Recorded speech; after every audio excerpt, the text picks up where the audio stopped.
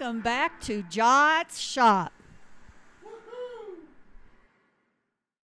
Please subscribe and ring that notification bell to make sure you're notified when we release new videos.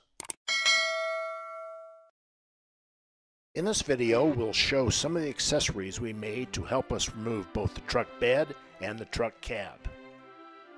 We'll show fabrication of a cab dolly, an all-purpose adjustable lifting arm, an engine hoist attachment for lifting the cab, and also a bed dolly. We'll be using the metal that we have on hand to make these accessories. We wanted our truck cab dolly to be expandable so we could fit various sizes of cabs and bodies on it. We started by cutting legs from 2 1/4 inch pipe with 1/4 inch wall. We cut 4 legs, each 8 inches long. We also cut 4 8 1/4 inch long sections of 1 3/4 inch pipe. These pipes will fit inside the legs and hold the 4 lift pads the cab will sit on. Next, we used 1 1/2 inch 10 gauge square tubing to cut frame rails into lengths of 12 inches and 18 inches. There are 2 frame rails per leg assembly. We'll use 1 inch square tubing to attach each leg assembly and make the dolly adjustable. We used a flap disc to round the ends of each frame rail so they could fit around our 8 inch legs. We could have used a notcher, however we don't have one. Bummer. Maybe if we're good, the boss will buy us one someday. Well, I'll think about it. We drilled 1/2 inch holes at the end of each frame rail. We then welded in a nut so a bolt can be used to secure the 1 inch adjustment tubes.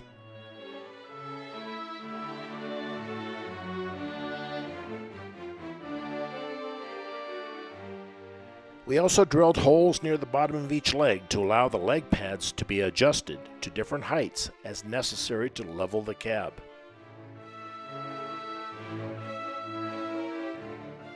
We finally welded 1 8 inch and 1 12 inch side rail to each leg.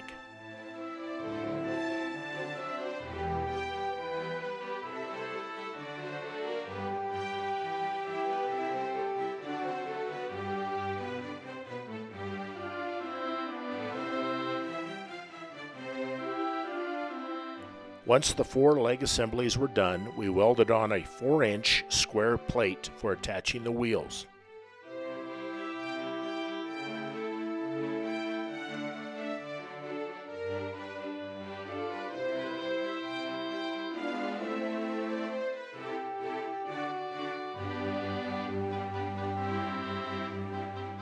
This shows how the individual pads can be adjusted by using a lock pin and the holes we drilled.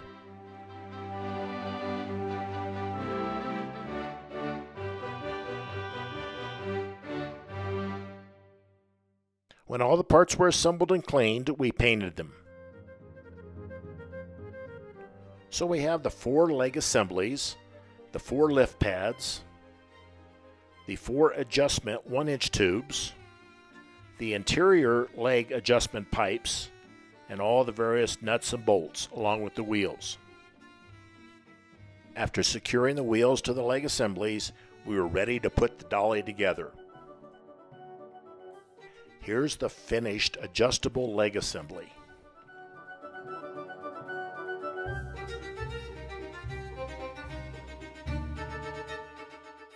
And here's the adjustable frame rail. We created the all-purpose adjustable lifting arm from 60 inch long, 1 1/2 inch square tubing. This can be attached to our engine hoist load leveler to pull the bed from the truck. We attached angle iron to 24 inch long, 1 inch square tubing to make the adjustable arms.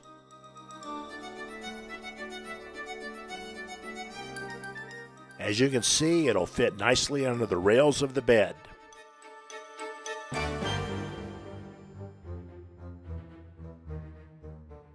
To lift a truck cab, we'll need to push the arm from the bottom instead of lifting from the top. So we created an attachment for our engine hoist that will accept a lifting arm. We secured a 16-inch long 2-inch piece of angle iron to the 2 holes in the lifting arm. We then used 2-inch angle iron for creating the rest of the attachment. The cross piece was 11 inches long and the 2 legs were each 16 inches long. After drilling the various adjustment holes and welding the attachment together, it was painted and attached to our engine hoist.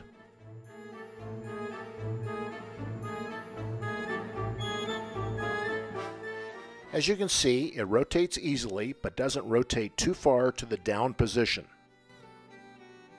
We also added some locking bolts to our all-purpose lifting arm so we can lock the expansion legs as necessary.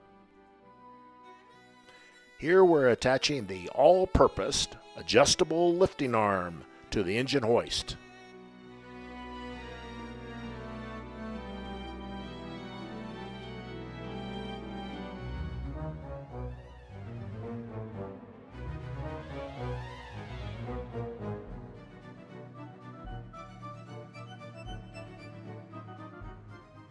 Now to create a truck bed dolly. During our shop's construction, we used a Metal-Tech scaffold that was easily put up and then broken down for storage. The scaffold side rails are relatively light but very heavy duty. They're 6 foot long, and that's exactly what we wanted our dolly to be. We cut some legs out of 1.5 by 1.5 tube steel.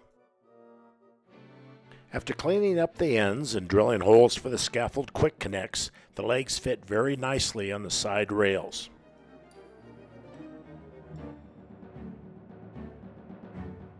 We then welded on 4 foot long cross braces to make the dolly's legs.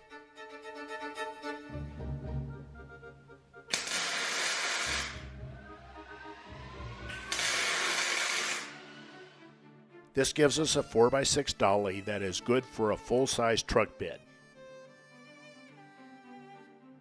To make the dolly movable on uneven ground, we chose 6-inch rubber knobby wheels from Amazon. We cut out some mounting plates, drilled out the bolt pattern, and then welded the plates onto the dolly's legs. After spraying with paint, the end legs were ready to go. The scaffold's quick connects make the dolly easy to put together. However, as you can see, they aren't very good at keeping the dolly corners at right angles. To address this issue and also to give some additional strength, we created cross bracing using C-channel and some 1x1 steel tubes.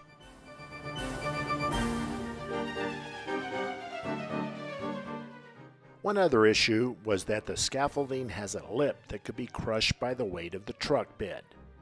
We used some more of the 1x1 tubing to ensure that didn't happen.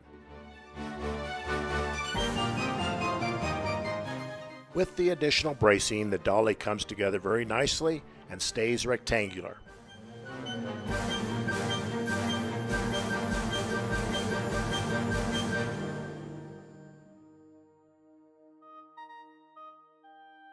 The dolly also easily breaks down and stores in a very small area. If you have any comments or suggestions, please let us know. We look forward to comments and try to respond to each of them.